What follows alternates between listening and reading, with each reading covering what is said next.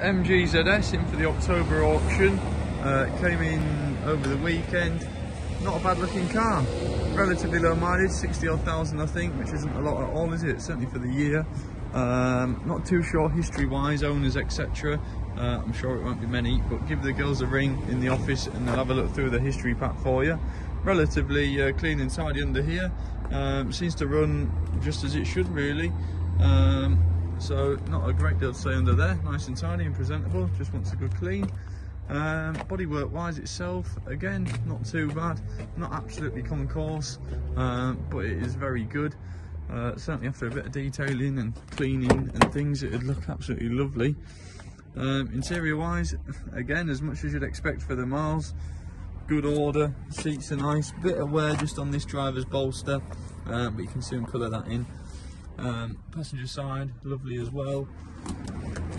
Same in the rear, all the door shuts and things. Very good, nice carpet. Headline is just starting to go a little bit in places, just wants gluing back up, not a big job. Wasn't any warning lights or anything on the dash. I'll just start it up for you so you can hear it. Start straight up just as it should. There we are, 68,601 miles showing on the clock.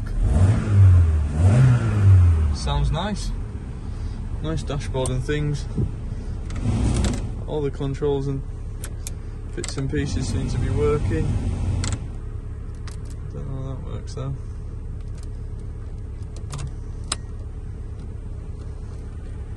I don't know how you use that radio.